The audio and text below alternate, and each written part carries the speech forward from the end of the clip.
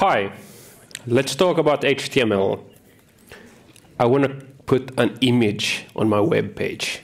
So I do img src equals something, well, astronaut.png for instance. Save it, go to the browser, and I have an astronaut. Amazing. Yeah. But the thing is, what if I instead, this is a bitmap. What if I want to show the 3D model that this is rendered from? What would I do then? Maybe I would do model viewer, and then it's a GLB file instead, maybe. We need to close that tag. And it doesn't work. Of course it doesn't work, because the browser doesn't know anything about a model viewer. We need to tell it what a model viewer is. So we're going to load a script. Script type is a module, because this is modern JavaScript. And it is model viewer.js. And now we have an astronaut again.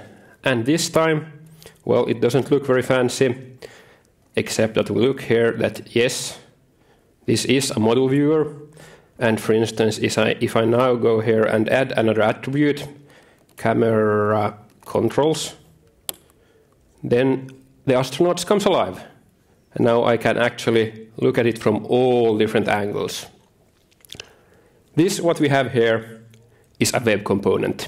And that's what we're going to talk about a little bit today. My name is Leif.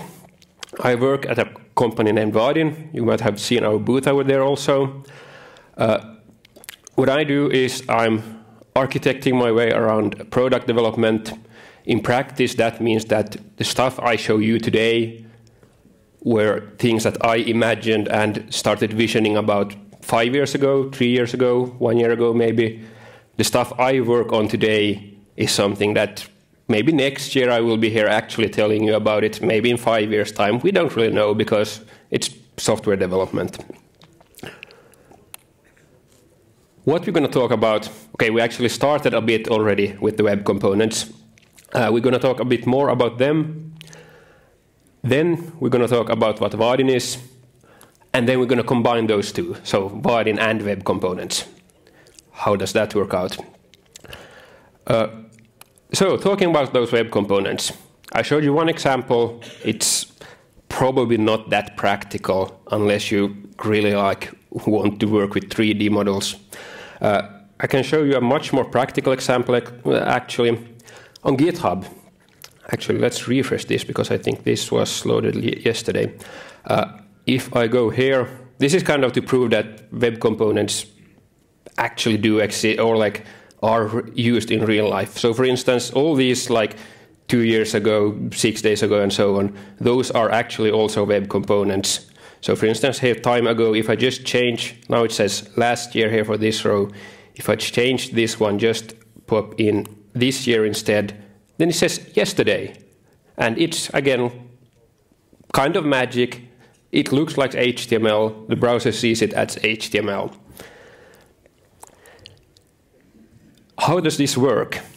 It's really two really simple things that you just combine and then you get web components. The first one is called custom elements. It's a browser spec, what's implemented in all major browsers except Edge last year. And now soon when Edge will get Chromium, be based on Chromium, it will also have custom components. So to see what we have here, I'm going to create in my body, I'm going to add my element like so. If we expand it, as we see that yes, we have a my element. If I go to the JS console, I do .constructor for the select element. It says that, okay, this is an HTML element, which means that it's just a regular element, nothing special with it. It's kind of as a div. But then we can define, instead of HTML element, we define our own class, my element, extends HTML element, and then, well, that's interesting. I need to refresh because I forgot to do that after doing practice round. So my element there again, and now we do my element, and now it didn't explode. So what we have here is a JavaScript class. We define a constructor just to log that the constructor was run, connected callback just to log that that was run, disconnected callback the same, attribute change callback, and then we define a static property called observed attributes, saying that the cool attribute should be observed. Now to actually make this used, we need to do custom elements.define my, oh actually I had it typed there already, my element. Then I said like to the browser that whenever you see an HTML element with the tag my-element, then you should use this class that I just defined. So when I run that, we see that immediately we get logged that the constructor was run, we get logged that the connector callback was run, and if I now look at $0.constructor, I need to select the right element. Now I see that yes, now the constructor, so basically the class of this JavaScript element instance is now my element instead of whatever it was previously. I can also show here now if I, as you saw, we listen to the cool attribute. So if I say now cool and the coolness level is extreme without typos, then we now see that yes, we again got a callback call with this. And finally, the last feature, it's really all there is to custom elements, is that then now also if I completely remove my whole document, then we also got a disconnected callback call there. All these four really simple things taken together gives you lots of control. You can do lots of custom stuff in the browser just by getting events when an element is created, no matter how it's created by the browser, get events when it's attached and detached, and get events when attributes change. That's all you need to construct almost anything. Then the next thing, Shadow DOM. That's the second kind of pillar of web components. The point with Shadow DOMs is that you can encapsulate the contents of your web component. So you can hide things so that CSS from outside doesn't by accident cause problems inside your component, and also you can have your own internal CSS that won't in any way leak out to the outside. And also the same kind of with children in the DOM and so on. So to use this, I would cheat a little bit. Now I need to select the body and say that body's inner HTML looks like this. So what we have here is we have a span, and then we have another span that is inside a div. So really basic stuff. And now I'm going to play with this div. What I'm going to do first is I'm going to do attach shadow, and we need to define mode open because the spec writers couldn't agree on what would be the default, so we always need to define it. When I do that, I have a syntax error. Now, when I did it, span2 disappeared. If you go to the elements, we see that, yes, this div is here, the span is here, but we also have this shadow root. And when an element has a shadow root attached, then that is kind of going ahead of the regular children of that element. What we can do then, let's give this shadow root some content also. So $0 shadow root inner HTML. We just put a span there, and now we see that yes, now that span is shown, and because it's now here inside the shadow root. To use all these, I mean, so far we haven't done anything useful, but to see the really useful stuff, I'm going to define some styles in the head. So these are global styles. Style, let's close it also.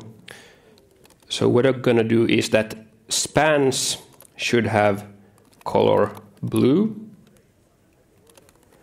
And then also for the body, I'm going to say color red.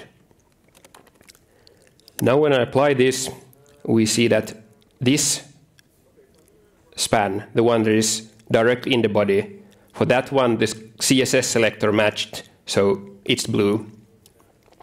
But then for the other one, the one that is inside the shadow root, the CSS selector did not match, so all spans should be blue. But what did happen is that it inherited the color property from the body. So properties are inherited through shadow roots, but selectors are not matched. Then what we can also do is to add our own styles inside the shadow root. So if I change the HTML here, a style, and let's do a really simple thing. Let's just say again, spans are font weight bold. Do I need to close this? No. So now, again, we get the opposite. This span inside the shadow root is bolded, but the CSS doesn't match the outside, so the span in the body is not bolded. The last thing I'm going to show you about shadow root is that you can also add a new HTML element, namely slot. And what that means is that this span that is kind of the non-shadow content of this div, that now gets shown in the place of this slot element inside the shadow root. But as you see also, it's blue and it isn't bold. So again, its CSS selectors are matched based on the global styles and not the internal ones. And that's basically all there is to shadow. No, there are a couple of more shadow root features, but that's the basics. And taking these two together, shadow root for encapsulation and custom element for lifecycle things, you can do almost anything. The trick is, though, you don't want to do things in this way, because what I show now is really low-level stuff. Instead, you want to use, for instance, there are a bunch of different libraries, but my favorite is a lit element. It's done by the Google guys, who actually also have been really the driving force behind these custom element and shadow root specs. What we see here is JavaScript, but it's modern JavaScript, as I like to call it. We have something that looks like annotations. They are called decorators. They are not yet standardized, but on a good track for that. So we actually have our simple greeting, in this case, extending lit element, and then we just decorate it saying that this class should be exported as a custom element with this tag name.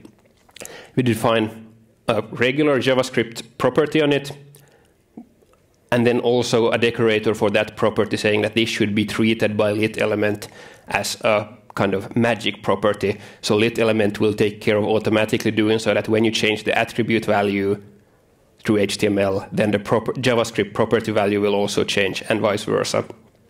And then finally, with lit element, you define a render function, which lit element takes care of calling whenever necessary, and they then give out the whatever stuff should actually be used. And here you can also then run any script inside, like instead of this .name, you can have any JS expression there, but mostly you just want to have these, just get this property value.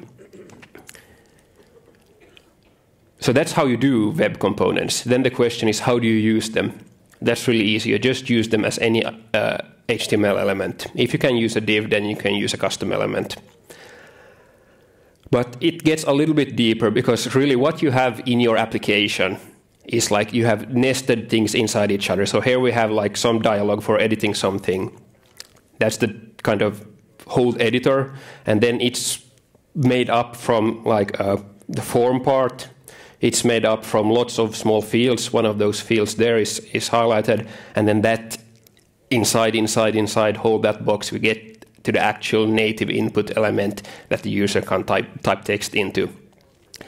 And the thing with web components is that it's up to you how you use them. Maybe you just want to use your own whatever JavaScript framework or some other framework for doing the kind of high-level things, defining your forms, defining your views, and so on. But then these individual small like text field components and so on, those you can use as custom elements or web components.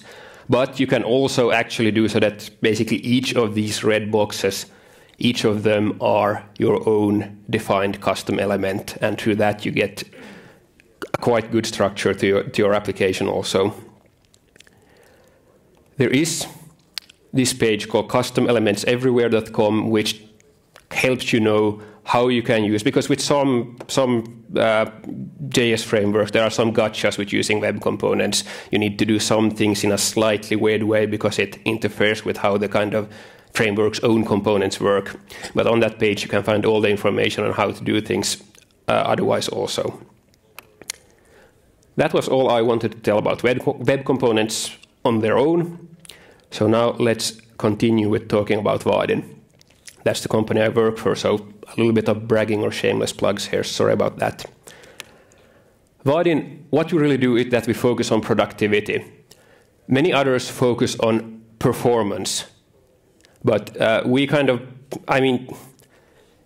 Google needs performance. They have billions of users anytime. You probably don't have billions of users in your application, so probably more important that you are productive than that you have the best possible performance. One of the reasons for that also is that we believe that in order to get great user experience, UX, you won't do that if you are struggling with the basics. So by giving you, the developer, great DX, developer experience, then you will be able to do what the users really want. The last really fundamental thing for Vaadin is that we are a web thing, but we're also a Java thing. So we kind of mix those two together, and that's, at least from my point of view, that's the really exciting thing from my work, like how you can make those two kind of similar but still very different words actually work together.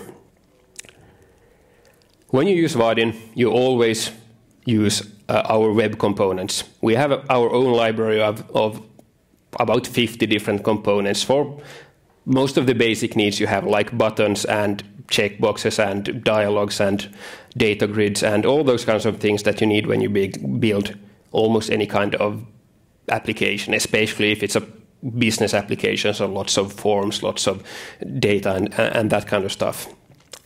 I'm going to show a little bit about those components. I'm going to use as an example our date picker.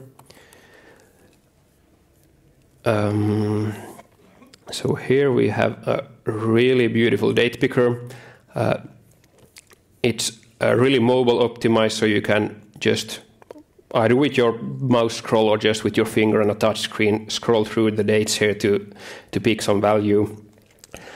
And then the really cool thing with all these Vaadin elements is that they have a unified theme which uses another quite new browser feature, which is CSS variables or CSS custom properties, depending on how you look at things.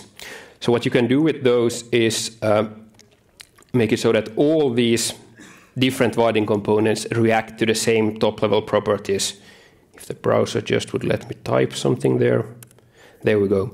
So I can, for instance, define a Lumo border radius. Let's set it to 10px.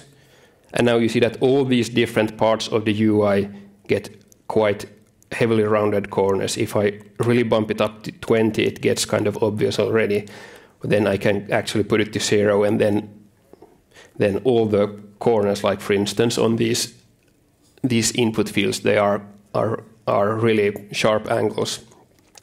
Similarly, we also can, there's a bunch of different ones, but another quite impactful one is Lumo primary color. Let's set it red, and then for instance this order button gets red and this highlight gets red and so on. And now this blew up. Luckily I was done with it. And if you're not happy with Vaadin's own components, you can go to the Vaadin directory with lots of third-party components also. Here you can find like recent example of combo box that also lets you do multiple selections. So user can get a drop down and pick like that value and that value and that value. All these things that I show you are completely open source, completely free to use, Apache 2 license, so no strings attached basically. We have a open source community, like all in all 150,000 developers-ish. happily using different versions of Vaadin, 200-300 contributors on GitHub, and basically all that what you would expect from a modern open source project. But someone also needs to pay our salaries, so we do have pro subscriptions, prime subscriptions, and enterprise subscriptions. That's about some advanced components like charting libraries, support services like direct chatting with a Vaadin expert and guaranteed to get results, and enterprise is then more about really enterprisey features like 10 years of support for any version of Vaadin and so on. And then also we have an army of consultants who are really happy to help you get things done. But that's not all I wanted to talk about. Next up, a really brief history of Vaadin, and especially like how we have ended up using web components, because that's quite an interesting story. Everything began like 20 years ago. That was by the year when Tomcat was first released, the year when IE5 was a new cool thing. It was the first browser with this XML HTTP thing, which turned out to be Ajax, which turned out to be just whatever you do. The same year, Vaadin founders hadn't founded Vaadin yet, but they built a healthcare portal, and they built it in Perl. And they said there has to be a better way. So the next year, they founded Vaadin. That's also, for instance, the year when JSON was defined, the year that the first version of Spring was released. So we're still really in ancient times. A couple of years later, first Vaadin version using some really weird ideas, XSLT. So take XML, have another XML document that defines how to transform that XML, and that gives you a web application, right? Yeah, those were the days. Fast ahead a couple of years again, the year after Java 6, the year after jQuery was first released, so we're getting modern but not really there. Then Vaadin also switched to like, hey, maybe we should use these modern like JavaScript things instead. Except that no, it wasn't really fun to write JavaScript back in those days because browsers were a real mess. So instead we adopted GWT, formerly known as Google Web Toolkit. It lets us or anyone write Java that is compiled into JavaScript, and it also has lots of abstractions that make the browsers behave. And that was a really successful model. At the same time, the web platform evolved. 7 years ago, there was the first draft for the specifications that end up as custom elements and Shadow DOM that I just showed you. And then just 3 years ago, the final specifications were done and the browser started implementing those for real. Last year, we got out Vaadin 10, which then threw out all of that weird stuff and instead focusing only on using web components for all the kind of rendering thing. So that's really using just what's built into the browsers, which is really a future-proof thing. And then this year, finally, we got also support for NPM, because that's where all the cool guys publish their web components. So now, latest and greatest we have also makes that really easy. That was, in short, what Vaadin the company is about. And now, let's instead have a look at what about Vaadin and web components, because, well, as you saw, there is quite much tie in there, but we're still getting to the, in my opinion, coolest part, which is you can do all that just from Java running on your server. So what you really have with Vaadin is that you can write code like this, like new vertical layout component, and that contains then a text field component and a button component. This is what JavaFX code could look like, just different names of the components, or Swing back in the days and so on. And what you see on the screen then is obviously a text field and a button. But behind the scenes in the browser, these are actually the Vaadin web components. So it's a Vaadin vertical layout, a Vaadin text field, a Vaadin button, and so on. This is a good start, but to actually build an application, you of course also need to make it come alive. So you can add click listeners or whatever click listeners. These are run as Java on the server, which means that you have direct access to all your backend stuff. And you can have like your business logic there. It doesn't have to be exposed as JavaScript that someone else can run and so on. Next thing that you need is to have different views so that everything isn't just one thing, but instead split things up into different URLs showing different things. So you define any component class, just pop an annotation on it, and it will be made available in the browser. In this case, rendered inside a main layout class, which probably contains your main navigation and so on. These views can have URL parameters. So in this case, the /123, any integer goes, and then the framework will take care of running the setParameter method so that you get the value that the user navigated to. Probably they didn't type in that URL. Next thing you of course need is to get some data into those views. For instance, into a data grid, really simple, just create a grid component instance, give it a simplest case, just a list of items, define some columns just with callbacks like method references in this case, and there you have a grid. Lazy loading things to the browser, so even if you have like thousands of items on the server, the browser only needs to download the first 10, 20, depending on how big the screen is, and then as the user scrolls, it downloads more and more. If you have really much data, you can also quite easily lazy load also from the database. So instead of loading them all into memory, you just load the ones that you actually want and then callbacks to get more as needed. This really easily integrates with Spring or CDI, so you can inject your Spring data repositories or whatever services you use, and through that really easily get your data in there. One final thing that is quite unique with Vaadin is the security aspects. Because of the way the framework controls communication between the browser and the server and kind of has control over all of those things, it can also help you with avoiding lots of security mistakes. So for instance, in Vaadin, if you just set a name field to be read-only, of course it will be rendered as read-only, but also if the browser sends a message saying that, hey, now we changed the value of this text field, then the framework will see that, nope, this field is read-only, I refuse to accept that, so you don't need to add your own explicit logic for testing those kinds of things. It just kind of follows automatically from the state of the component. Same also goes with any kind of validation of data. You just define it as a server-side callback, and that just gets handled automatically for you. There is a small round-trip delay, but in most cases that isn't a problem.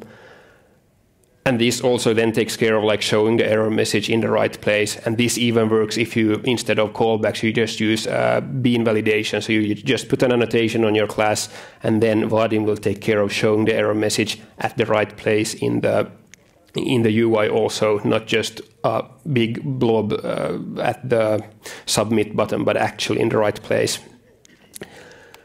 How does all this work? Let's have a look at a really simple Hello World application. Text field, a button, adding those to some kind of layout. I don't show that one. And then just a simple click listener that shows a notification. So what happens here is that when you load that page, it's a servlet that Vaadin registers for you.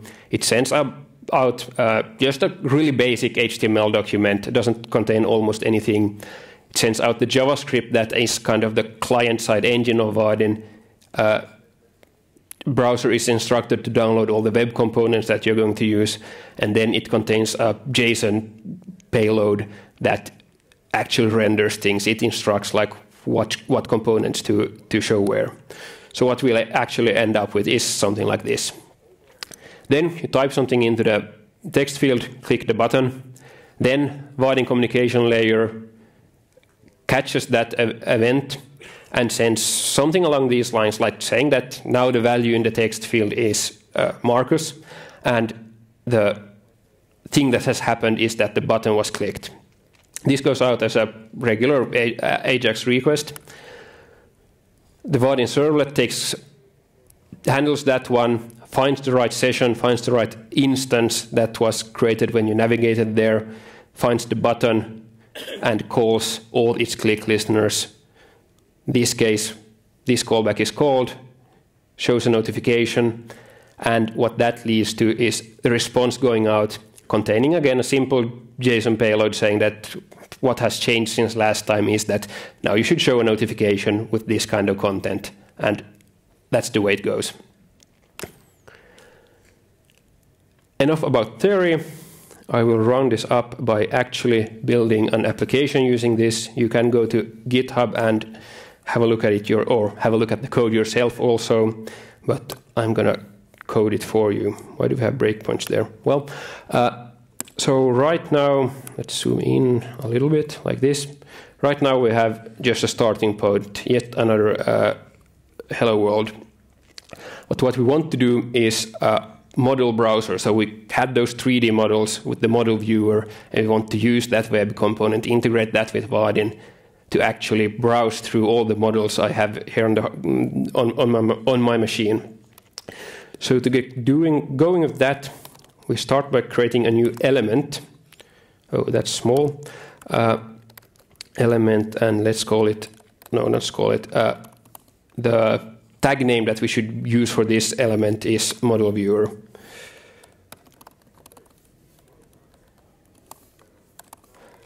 And then we need to configure it, so we need to set an attribute. The name is src, and then we need to give it the actual contents of the file. So what we do is a new stream resource. Actually, let's create a file. That actually is the file we want to show here first in the first step. So it's in users, my home directory, models, and astronaut GLB. That's almost GLB.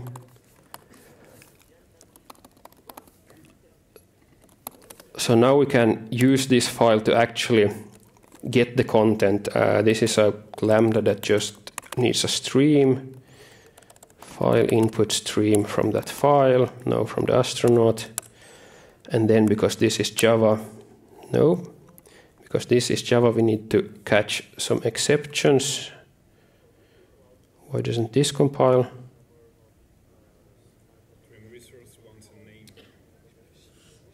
It wants a name, thank you. Get name. And now it complains about the thing I expected. So actually need to catch this. This is a bit ugly, but that's Java for you. Throw new unchecked IO exception. That's always the solution. And then stop redeploying. Then finally we need to get the element that is backing this vertical layout that is the whole application here. So we get the element, DOM element that represents, and we append as a child this model viewer. And now we're almost done. The last thing we need to do is to also actually get the model viewer from NPM. So we add an annotation, npm package, and the value is the name it has in npm, which is google/model viewer. And then we need to define a version, and 071 is one of the latest. And now I had extra one of these, and then actually also let's also instruct Vaadin that it should actually load the JavaScript from this npm package. So at model google/model viewer, like this. Now we're actually good to go. And now this redeploys. It, for instance, runs Webpack to actually produce things here, and now everything is up and running, and we should hopefully have a model viewer. Yes. But what we got here, it's not good. We have lots of magic strings like, why should I need to know that this is the tag name and that the attribute name is src and so on. So what you really want to do is to extract this into a reusable component class instead. So a model viewer class extends just a regular Vaadin component, just to be semantically correct, these annotations belong here now. Doesn't really matter in practice. We define a tag annotation, which is what is the value of the element that this should be backed by. And then we can do set src that gets a file. And that's basically the same thing that we had here already, except that this is the name of the variable, and this is again the element that is backing this component. And finally, now we can, instead a new model viewer component, we can set the src of it to this astronaut, and now instead use a much smoother API, just add a component as a child of another component, so model viewer. This would show exactly like the same on the screen, but the code is much more better structured now. What we can also do is, for instance, enable the attribute that I showed you previously, the one about camera controls, to actually be able to move things around. We can, for instance, do that in the Java constructor. So get element, set attribute, camera controls, and it's a Boolean attribute, so we just set it to true. One thing we see here also is that, okay, now the astronaut is quite small, so let's make him bigger.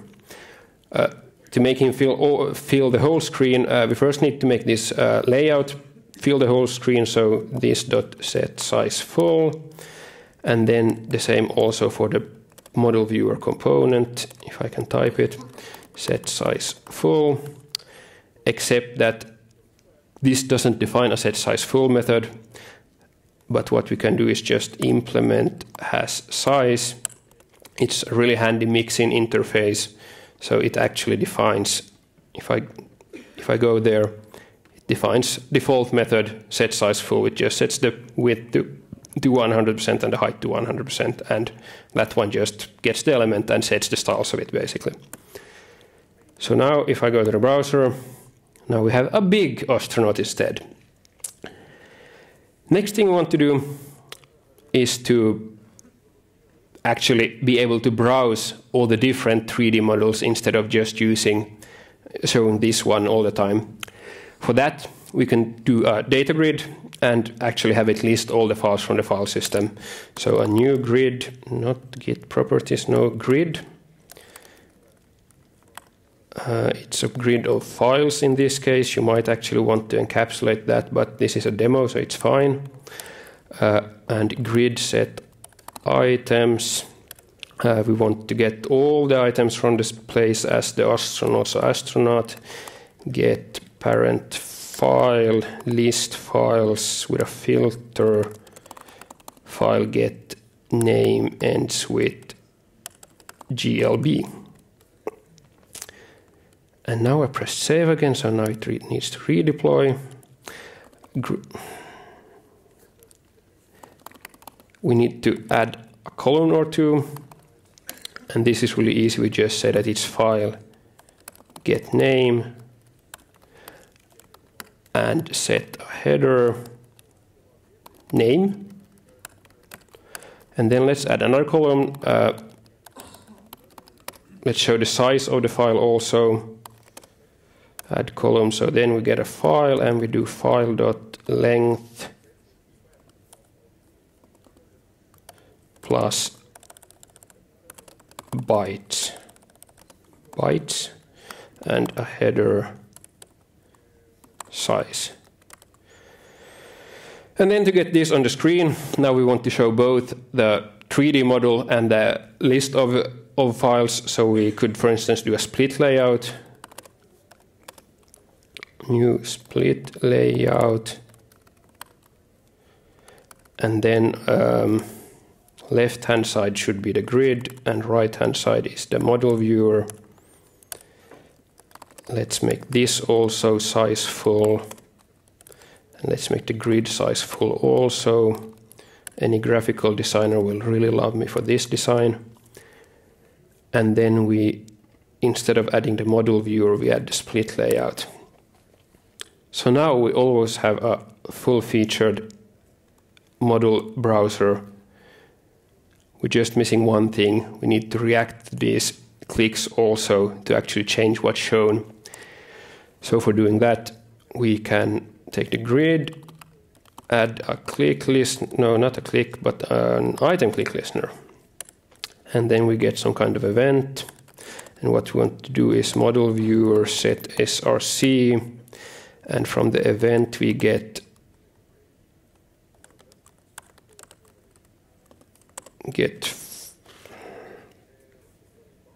no, not add a selection listener, of course, because then we can get the first selected item. This also is used for multi-select, so we need to be explicit or else, because it's an optional, or else null, and then we make to actually make this also support null. So if file is null, then we remove the src attribute, and then we just return eagerly. So with this, we have, so we can select models to look at and then actually play with them also in the model viewer. And we have this split layout, so we can make this wide or small if we want to suit our screen size and so on. The things I have shown you, probably not best practices, but for instance, shows that yes, this is Java running on the server all the time, even though it's really interactive in the browser.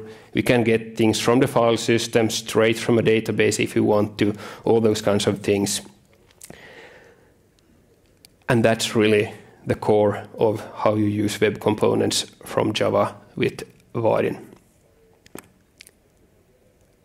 Yeah, so what we have learned today: web components, browser standards, custom element and shadow root lets you do lots of cool things.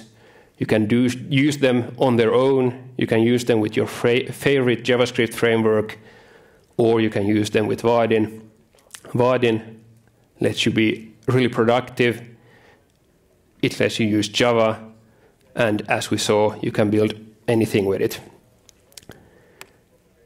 Bunch of links if you're interested how to get started, if you want to try this out on your own. You can find us on GitHub, you can chat with us on Gitter or on our own forum. And with that, we have some time for questions. But before you ask, I know some of you will ask, will this scale to 1 billion users or 10 billion users? Probably not. But it's fine, because most applications that most people are building, they have 100 users because it's just small company and it's their inventory system or something. Maybe it's 1,000 users, maybe it's 10,000. The biggest Vaadin application I'm aware of, it's a big bank back office application with like about 100,000 employees using it daily. So yeah, no, it doesn't scale the same way as Micronaut or Quarkus or something, but it's still very, very useful. Any other questions? Is it possible from Java code that we can generate Android APK, or maybe it's a roadmap from Vaadin in the future? So the question was, is it possible to create, for instance, Android applications from the same Java code? Yes and no. Nowadays, Android is really capable. There's this thing called progressive web apps. So when you visit a website, Chrome on Android can ask, like, do you want to install this on the home screen? And then through that, you also get like offline functionality. You get access to a bunch of more advanced browser APIs also that regular web applications cannot use.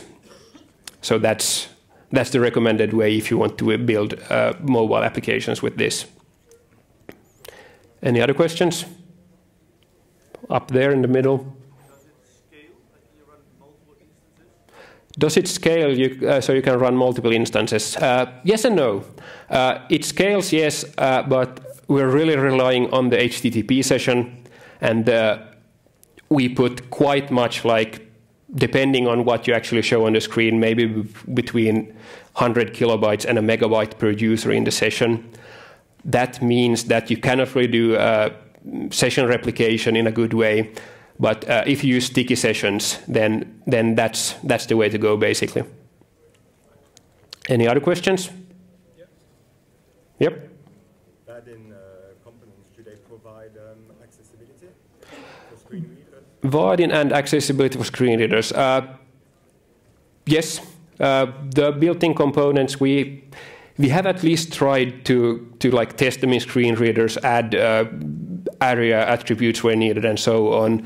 Probably we haven't caught all the edge cases, but we will fix those as we discover them. So we don't have any like certifications or that, but in general, like support is there. Yes. It has been solved. So yeah, it has been taken into account when designing the components. Yes. Anything else? I don't see any more hands. Scream if you still have something. All right. We support Java version 8 and above. Now I think we're done. Thank you.